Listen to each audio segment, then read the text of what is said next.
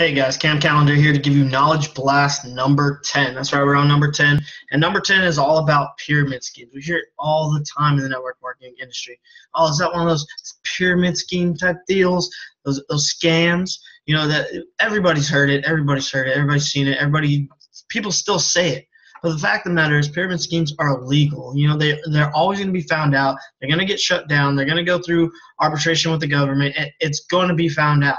You know, the people that are out there scamming and scheming, they generally don't have a true product. They don't have anything that they're actually marketing. Their profit margins are crazy unrealistic. You know, they can't even stay in business with, you know, how they're operating.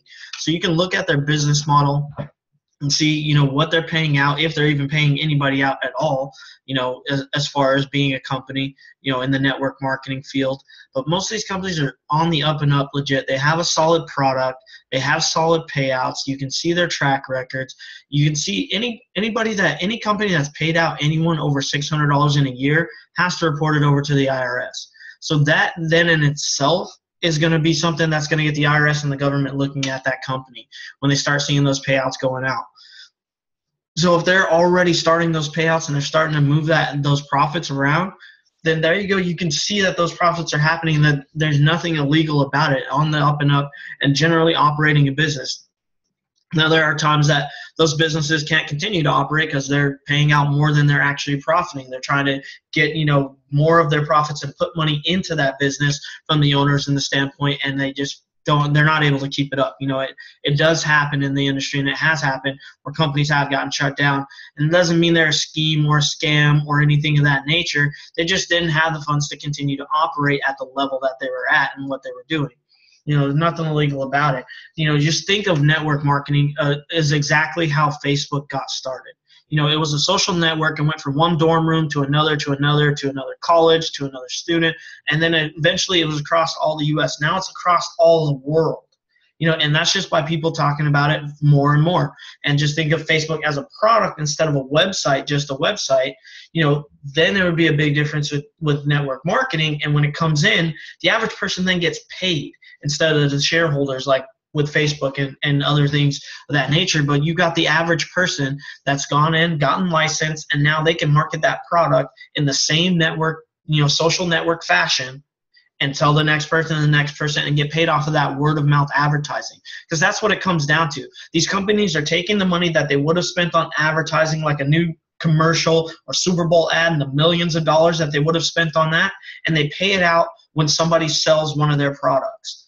Amazon does it all the time. They have an affiliate program where if you referred anything that's a product on Amazon and you are an affiliate and you told them about that, Amazon will pay you a percentage of their profits. Now, what that makes for an actual business model, when you're paying a percentage of your profits, it keeps you making money over and over and over again when people are referring your products. As long as you're not paying out more than 50% of your profits, then you're going to be continuing to make money as a business. And that's what you end up doing with the network marketing profession, is you are able to then earn money off of just referring products that other companies are using their advertising dollars for.